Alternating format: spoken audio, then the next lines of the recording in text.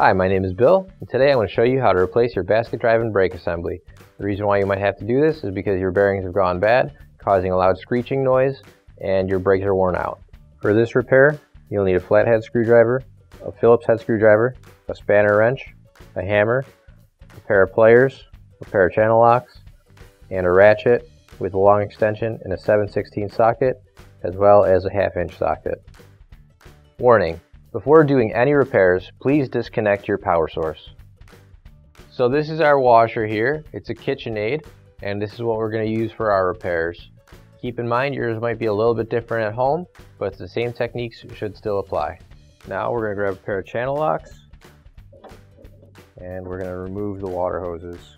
Make sure before removing the water hoses that you do turn off the water, and when you take the water hoses off, just keep in mind there might be some water still in the lines.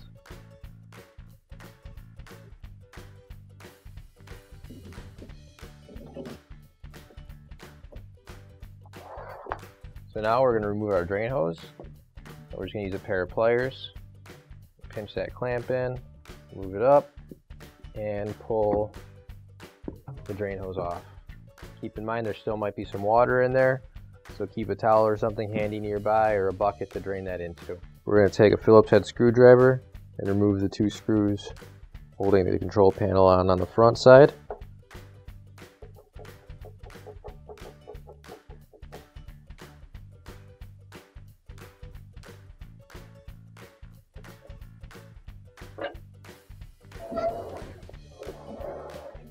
And now we're going to have to remove the other 2 screws on the back, again with our Phillips head screwdriver.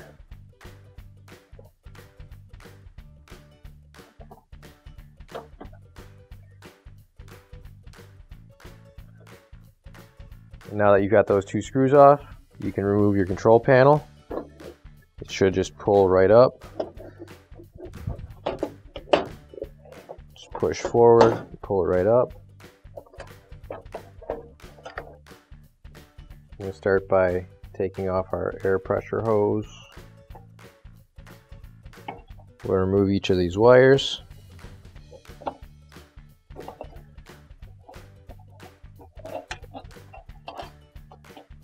Right, now we're just going to pinch this clip, pull this one out, and now we'll get our flathead screwdriver and remove the grounding wire.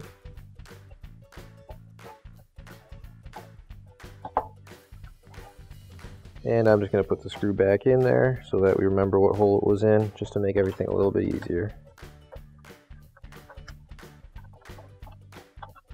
Alright, now we just have to remove this. There's clips on both sides. And now we just pinch the clips in and pull the wires out. There we go. Now that all the wires are unhooked, we can set the front control board off to the side. Next, I'm just going to remove these 2 wires here. One's got a clip on it. Pinch that and pull that out. And this wire here has a little tab on it. You just pull the tab up and pull it out.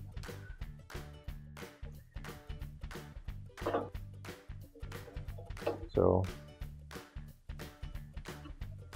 pull that out. And now I'm just going to put the screw back in, just so we remember where it's supposed to go. There we go. And the last 2 screws we got to take out are down here at the bottom.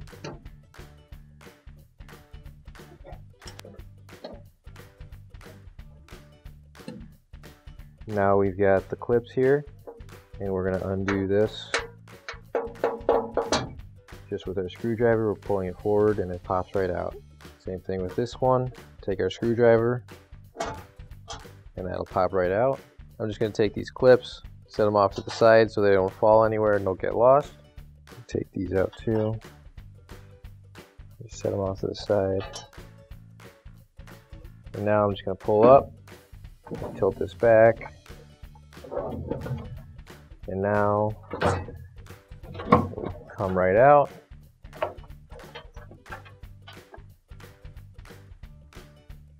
Alright, so with the panel off now, take this tube off. Now we'll get our pliers, grab grab the clamp. Okay.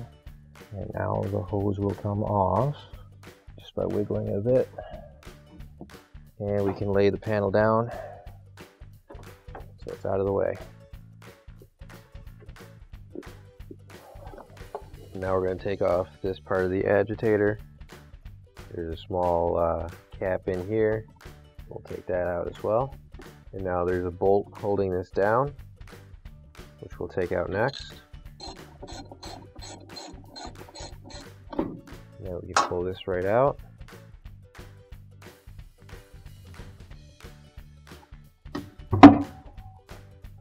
So we're going to get our spanner wrench.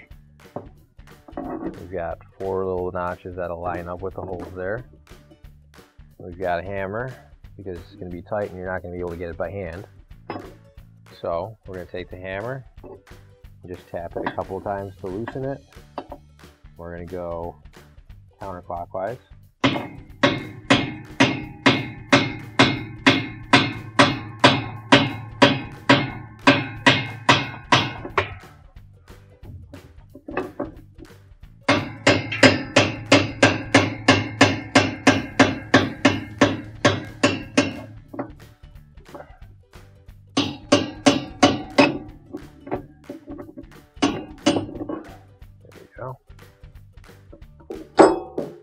Now that we've got it loosened, we can just undo the rest by hand. We'll pull that right out. Alright, so now we're going to undo the clips holding the tub ring on. There we go. And we can set this off to the side here. Alright, now normally you should be able to pull the tub right out, but in our case we've got a bit of corrosion all around the ring here, holding the inner tub to this shaft. So I'm just gonna work my way around with a screwdriver. I'm gonna get as much corrosion as I can, and hopefully that'll loosen up the tub and I'll be able to pull it out. Now we've got that corrosion cleaned out a bit. Pull the inner tub right out. Next thing I'm going to do is I want to pinch in on this tab right here so we can remove the clip off of our motor. And now I'm going to unplug all the wires here. And we're just going to set that off to the side here, out of our way. So now I'm going to be tilting this back. And since it's got no frame, it's going to be a little bit awkward. But we're just going to tilt it back on its side here. There we go. And now we're going to remove the clips for this pump here. We're going to use our screwdriver, pry it up, and then we'll pull this tab out. Same thing on the other side. And turn it 90 degrees and pull the tab out. Now we can pull the pump straight out, and we'll just move that off to the side here for us. And we'll do the same thing with these clips. We're just going to undo those clips and pull them off as well. And we're just going to use our screwdriver, pry it up, and we're going to pull this clip out. Same thing on this one. Use a screwdriver to pry it right off. And then turn it 90 degrees so you can pull it out. Now we're going to take our ratchet again, and with a 1/2 inch socket, we're going to remove 3 bolt holes. And just get it loose and spin it the rest of the way out.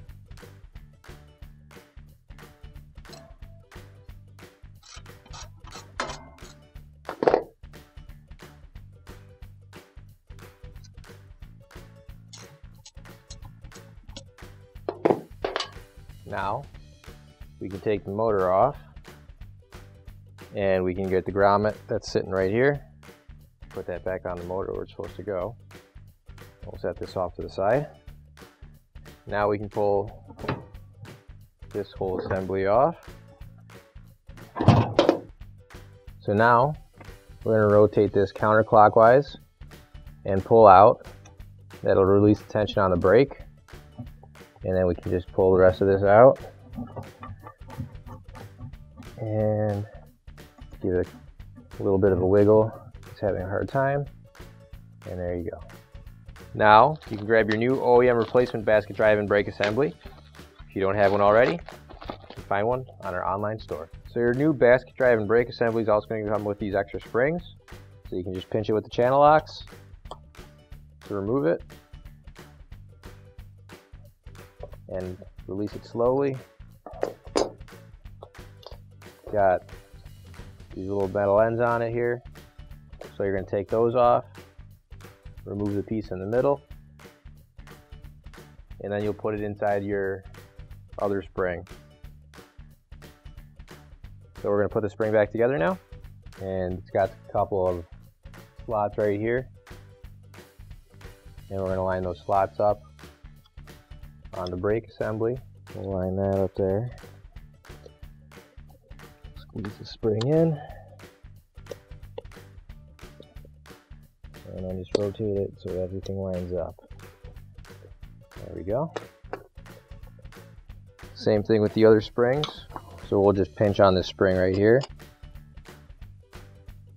to loosen it, and we'll release it slowly and take that off. So now when we put the spring on, we're going to line up these small slots here with the tabs right here, and we're just going to put this on.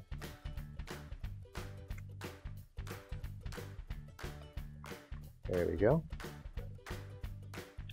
And now we can slide it on, and we'll get our channel locks and squeeze in on this to tighten it up. And as we squeeze on it, you should be able to slide it right in.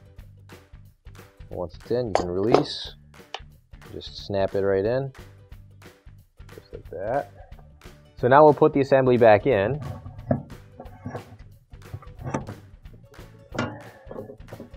And it might take a little bit of work just to push it in. Turn it counterclockwise, and that'll loosen it up, and then you got it back in. So we're going to line up the bolt holes the best we can as we're pushing it on, and we've got it locked into place. So now we can put the bolts back on.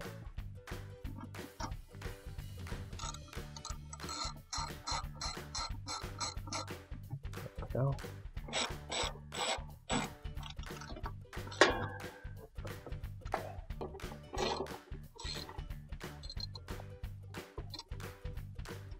So we're going to put this back on. Make sure when you tip it, none of the grommets fall back off. They have a tendency to do that sometimes. And we're going to line everything up here. And you can spin this just a little bit to line up the little rubber piece on the bottom as well. And once you've got everything lined up properly, it should all just fall right on in. There we go. Now we're going to grab our motor clips, and we're going to slide them into the slots. Turn it 90 degrees once it's in.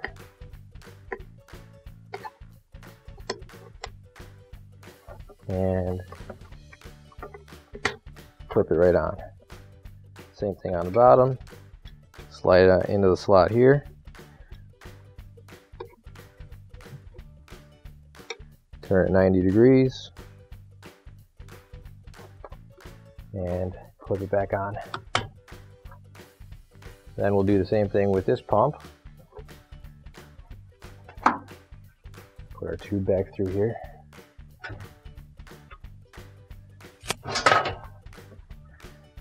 So make sure everything's lined up, and it'll slide back on. And we'll grab those retaining clips, insert it into the tab into the slot, and then clip it back on. Turn it 90 degrees and clip it back on. So now we're just going to take the anchor here, slide it back up through, and that's clipped back into place. And these wires put back in just how they were before. And now we'll clip the rest of the harness back into this spot. There we go. And then we'll put the rest of it back together. Now I want to put this on the inside here. And we can put everything else back together, starting with the covering. Put that on. And now we can lock the tabs down.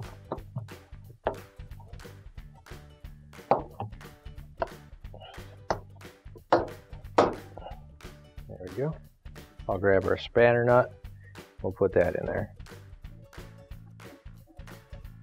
We'll grab our wrench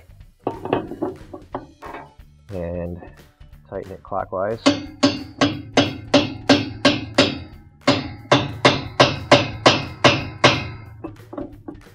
Then we'll grab the bottom half of our agitator. And we'll push that down. And grab the top half of our agitator. Push this plastic in. It comes up. Just make sure everything lines up. Then it'll go down nice and smooth. Then we'll take our socket with the ratchet. Tighten that back up. And once the agitator starts spinning, just grab the bottom to hold it while you tighten it the rest of the way. Then you'll put this cap back in. Put the liquid soap dispenser back in. Alright, so now to put this all back together, we'll start with the frame again. Just make sure that the bottom is lined up with the little tabs and everything just slides right in. And we'll grab the drain tube, slide that back on, grab our pliers, pinch on the clamp, and slide that down as much as we can. There we go. Now it'll give us a nice tight seal again. And we'll take our air hose, we'll put that back right in here. Okay, so we're going to lift this up, and we're going to line up the bottom clips here and slide those clips in. Make sure that's on its clips like it's supposed to be. There we go. That's back on the clips. And we can push this in all the way. And we can start to screw everything back together. Screw in the bottom once first.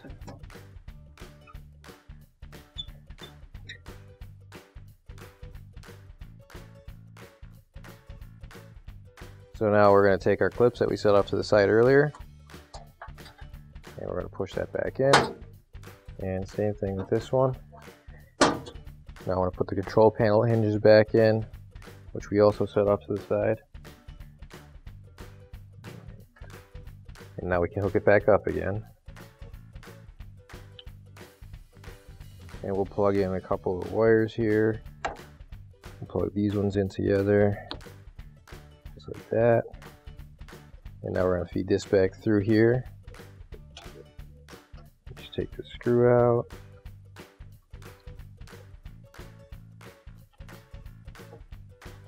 Pull that all the way through.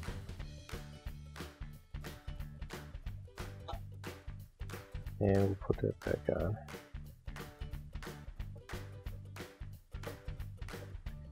There we go. And now we can plug our control board back in. And we'll put this guy right in here.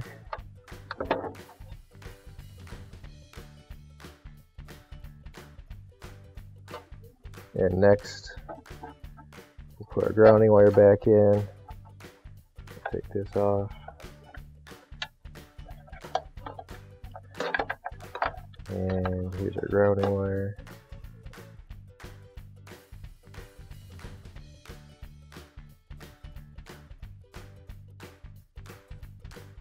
Now we can plug this in right here.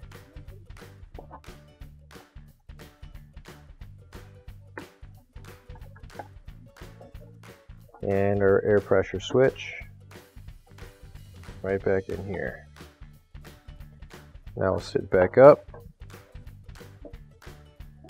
line up the little tabs here into the slots, and at the same time we also want to make sure that the back panel is underneath the control panel.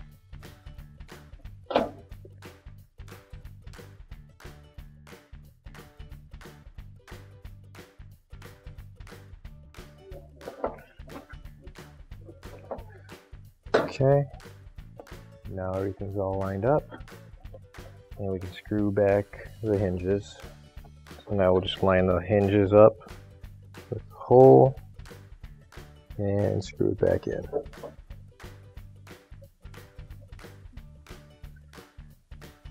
Now we can turn this back around and get our last two screws in.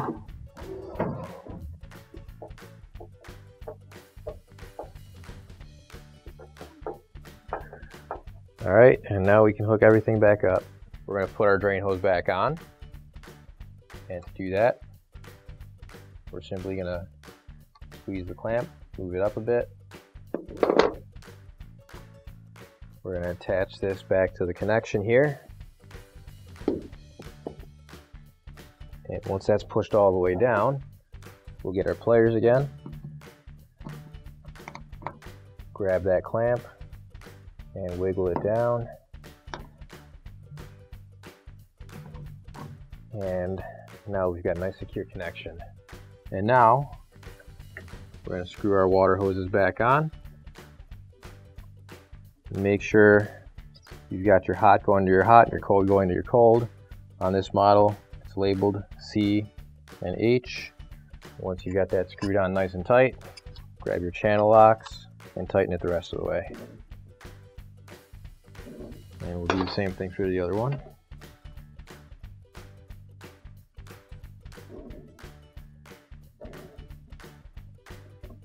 And then we can turn our washer back around, hook everything back up, and your repair is complete. Finally, don't forget to plug in your appliance. If you need to replace any parts for your appliances, you can find an OEM replacement part on our website, PCApplianceRepair.com. Thanks for watching, and please don't forget to like, comment, and share our video. Also, don't forget to subscribe to our channel. Your support helps us make more videos just like these for you to watch for free.